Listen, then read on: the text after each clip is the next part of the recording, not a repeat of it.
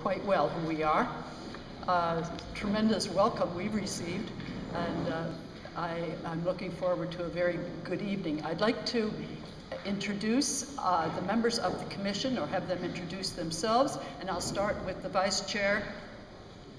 Bonsoir, je m'appelle Colin Dodds.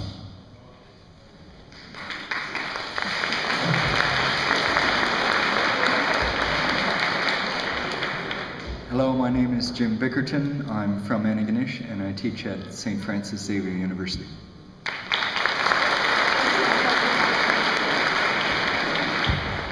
Good evening. My name is Doug Peach and I'm from Cape Breton.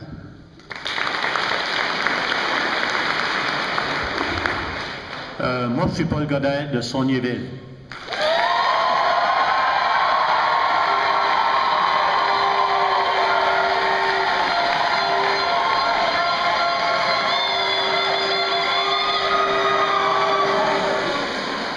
Bonsoir, je m'appelle Barbara Feeney et je demeure à Mahone Bay.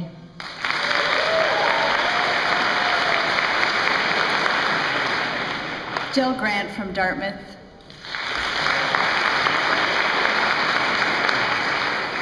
I would also like to introduce Daryl Eisen, who is the director for this commission. So any questions about sending in material or whatever you might want to ask about, he'll welcome you.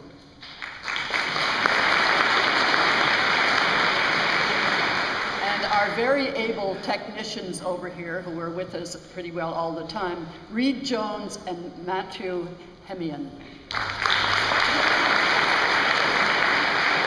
And finally, we have very capable translation service for those who need it, and I'm one of those. And they are Richard Landry and James Crombie.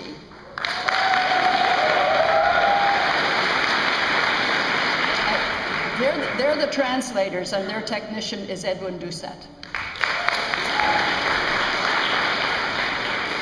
Well, look, I'm going to begin by reminding you in very short form of the terms of reference that we have been given. And then I will outline something about the procedure we will follow this evening. So just to remind you about our terms of reference, we have to delineate not more than 52 seats based on most recent electoral population data. We have to give paramount importance to relative parity of voting power through constituencies of equal population to the extent possible. In other words, ensure that there is a fair distribution of voting power among Nova Scotians. We are to ensure that all constituencies have not more than or less than 25% of the average number of voters, electors per constituency in the province. And then finally, we should consider how to address concerns about the size of geographical areas. Sometimes they're very large. Community history and interests, and linguistic and cultural diversity, in particular Acadian and African Nova Scotia population.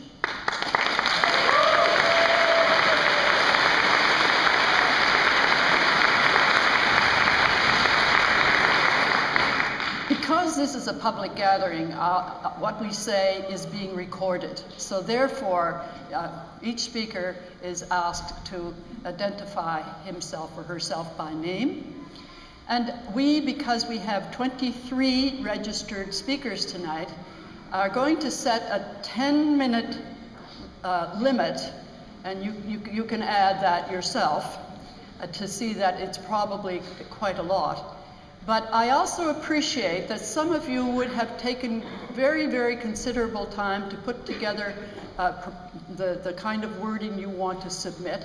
So we will, we'll go over a bit, but please, if you can, try to stay within that 10-minute limit. It would be very much appreciated. And finally, for everyone, whether you're a presenter or not, we would appreciate, in order to help us hear what's being said, if you'd withhold your very supportive, I'm sure, applause and just whatever support you wish to give until the speaker has completed his or her presentation.